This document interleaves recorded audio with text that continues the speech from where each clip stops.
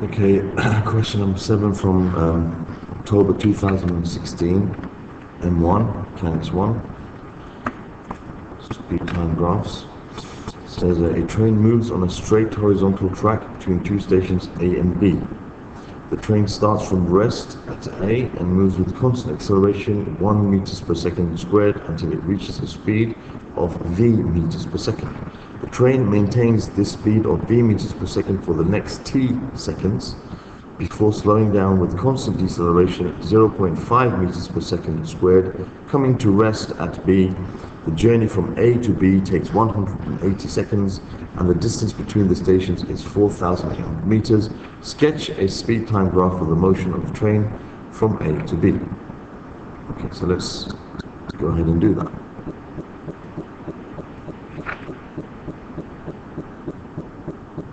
Okay, so we got speed against time. Alright, so it tells us that it starts off at rest, okay, and moves with constant acceleration 1 meters per second squared until it reaches the speed of v meters per second. Okay, so let's just show that. It starts at rest, so it starts from 0, and speed is 1 meter per second, so the gradient here is 1. Okay. It reaches a speed of v meters per second and it maintains that speed for the next t seconds. So that's t seconds. Before slowing down with constant deceleration 0.5 meters per second squared, coming to the rest of that beat. So it's going to be like a shallow gradient there. It's going to be half the gradient. Okay, so just a sketch, it's not accurate. Okay, so there we have the start of the journey at A and the end of the journey at B. Okay, so this is 0 and this is 180. This is the time in seconds and this is the speed in meters per second. And it reaches a speed of v.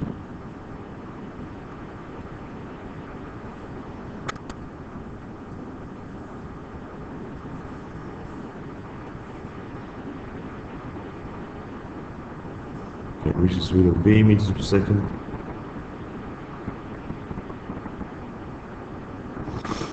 Okay, and it does that in, well, we don't know how many seconds. Then it goes for t seconds at constant speed until it reaches 0 at 180. So this is like x seconds, we don't know. And this is t seconds after x, so that's x plus t seconds, and that's 180 seconds, and that's v meters per second. Okay, we know the gradient of this is 1. Okay, so in terms of v, this would be equal to v. This would be v plus t. Okay, in terms of v, because the gradient is 1, so you know, v over x equals 1. Okay. All right. So now. That's part A done. That's fine. Now part B. Where's part B? Okay, so part B says show that t equals 180 minus 3v. Okay, so that means we want to have the time in terms of v. Okay, and we just mentioned here that this must be v. Now I'll show you why, because the gradient of this is v. We could say that, you know, v equals u plus at. All right, and we can say that, you know, the final velocity is v, the initial velocity is 0, a is 1. Okay, so you'll have v equals 0 plus 1 times t, so t is equal to v. Think of it like that if you want. So we know that that must be v here, in terms of v, because the time is in terms of v. And so this must be v plus t, okay, because from there to there it's going at a constant speed for t seconds. And then this, in terms of v, this 180, okay, in terms of V, this 180 must be basically, think about in the same format as this. I know this is going to be 2V because the acceleration is a half, so it's going to take twice as long. But in case just you want to use V equals U plus AT again, you can do that. Okay, you want to find the time it takes to come to rest this time. The initial velocity is V, and the acceleration is negative 0.5. Okay, so if you think about this now, you're going to have 0.5 T equals V. So T is equal to V divided by 0.5, which is 2V. So this is going to be altogether 3V plus T. See, and we can see that 3V plus T, right? So we can see that 3V plus T is the same as 180. Right, 3V plus T is 180 seconds. 3V plus T is 180 seconds, and we want to find that and make T the subject. That's 180, take away 3V. So there we have it. That's part B. And part C tells us to find the value of V. Well, how can we do that? Well, look at the information given in the question. There's one piece of information that's given that we haven't used so far, and that's that the distance between the stations is 4,800 meters. That means the area under this trapezium is 4,800. Okay? The distance traveled is 4,800. So the area under the trapezium is 4,800. So if we think about the area under the trapezium, we have the distance between those parallel sides, okay, which is this V, divided by 2. It's half the distance between the parallel sides times the sum of the parallel sides. Well, the distance between here and here is T, because that's, so it went T seconds constant speed. And the distance between there and there is 180. Okay, 180 as we're told from the beginning. So we got the sum of the parallel sides is T plus 180, and we know that the sum of the parallel sides, the area is equal to 4,800. Okay, so we can use this to find the value of V. How? Because we know that T is equal to 180 minus 3V. So we can write this T in terms of V. So let's first expand this. Let's do that. We got T is 180 minus 3V. So you got, instead of T, I'm going to write 180 minus 3V plus 180 equals 4,800. Okay. So multiplying by 2, we'll have V times 360 minus 3V equals 9,600. So I just added these 180s together, and at the same time I multiplied both sides by 2. So you have 360 times V minus 3V squared equals 9,600. So you end up with minus 3V squared plus 360V minus 9,600 equals 0. If I divide by minus 3 to get rid of the minus V squared, see we've got a quadratic equation. Divided by minus 3, you get V squared plus, that's going to be 120V minus, that's going to be 3200. Okay, so we have a quadratic equation which we can solve most probably by factorizing.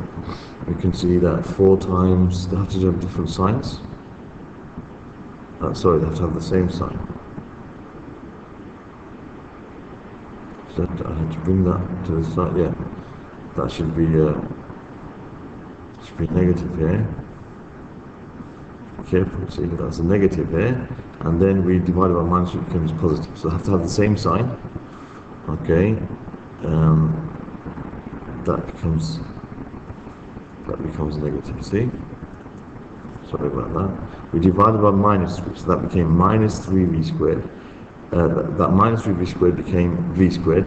That plus 360V became minus 120V, and that minus 9,600 became positive 3,200. We have to change the sign and divide by 3. So here we've got 2 brackets with V in them. They have to have the same sign, both have to be negative. And we can see that 40 times 80. 40 and 80 will give you 3,200, 4 8 is 32. And when you add them, you get minus, so it's going to be 40 and 80. if you're not sure how to do that, so you've got v equals 40 and v equals 80. We haven't quite finished yet, but if you're not sure how to do that, I will show you that, like for example, sometimes you get stuck and your brain freezes and you don't know how to deal with these type of questions. Okay, let me just go back to the original. You don't know how to deal with such questions. Okay, like when you get to this stage, you're racking your brains out in the exam. You know, you don't have much time left, and you can't think about how to factorize this. There's no problem with you just going to your calculator, going to the equation, which is 9 in this particular one. Then you've got simultaneous and polynomial. We've got polynomial equation of order 2 because it's quadratic. Equals 2. Then you put the values of a, b, and c. So here a is 1, press equals, and b is negative 120, press equals, and c is 3,200, press equals.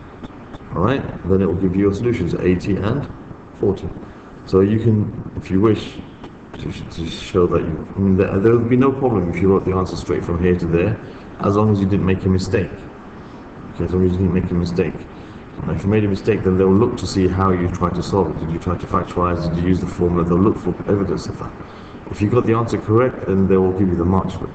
If you didn't get the answer correct, they will give you a mark for the method of solving it.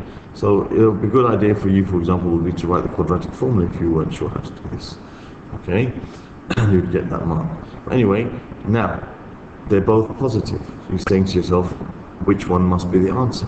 Well, let's look at the context of the question again. We know from the question, right, there's something here that's going to help us. T equals 180 minus 3v. Now, just imagine if v equals 80.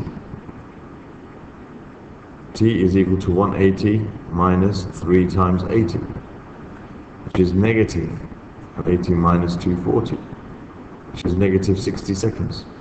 That doesn't make sense. You can't have a negative time. T cannot equal negative 60. Therefore, v cannot equal 80.